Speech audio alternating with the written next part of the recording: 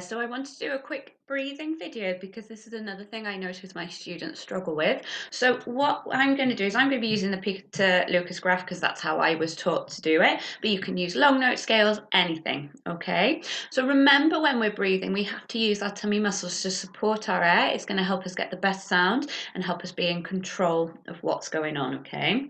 So how we're going to start this, and anything you choose to do, you're going to pick whatever your best note is, and B, an A, or a G for now in the low register, just because they're usually people's stronger ones, and you're going to play it until you completely run out of air. Now it's going to sound absolutely disgusting towards the end. That's the hope, because it shows that you've completely emptied your lungs, okay? Then you're going to hold those tummy muscles nice and tight, and then you're going to release, and it hopefully sound like a gasp because your body's going to do its survival strategy, and then you're going to take in a proper breath, and then you're going to keep that tummy nice and tight, and you're going to see how long you can do. Okay, now an easy way to do this is to just play the same long note.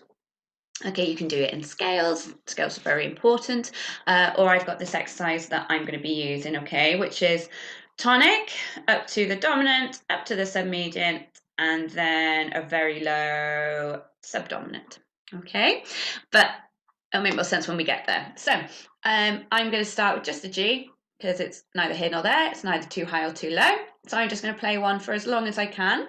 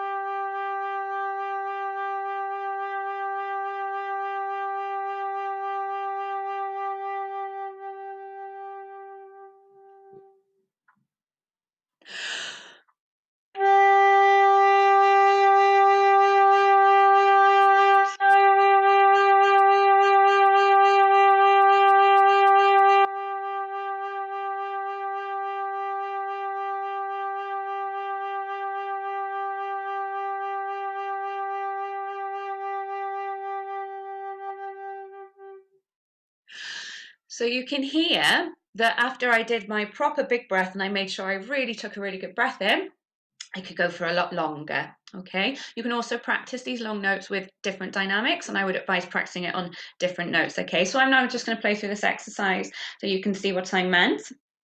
Okay, so you've got your first long note just to empty your ears properly so you can take a really good breath in, okay? And then here I've got, what would that be? 1, 2, 3, 4, 5, 6 bars of 4, which is maths, 24. So we're aiming for 24 seconds if we can. Don't worry if you don't. Once you run out of the air, you just hold your tummy nice and tight, then release it to the gasp and move on to the next note, okay?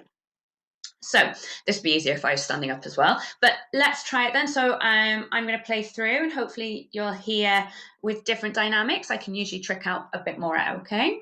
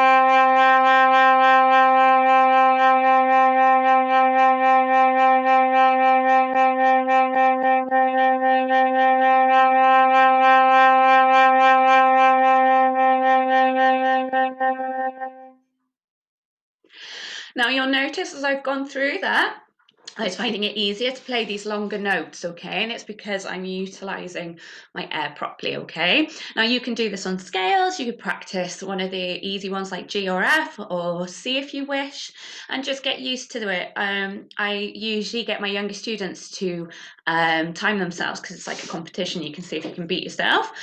You can also do this even without your flute.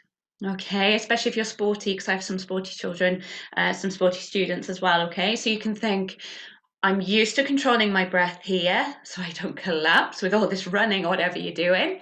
Same idea, it's just utilizing all your tummy, really expanding. Some of my students call it having a fat tummy. And it works because you're filling up all the air and then you're controlling it with your tummy muscles to help it all come back in, okay? So that's just a really quick video on breathing exercises. Like I say, you can do it on scales, you can do your own long notes, you could just focus on the lower register. As you can hear, you use a bit more air when you're higher, so you run out a bit quicker. But it's just always trying to utilize the space you've got, okay? Thanks, bye now.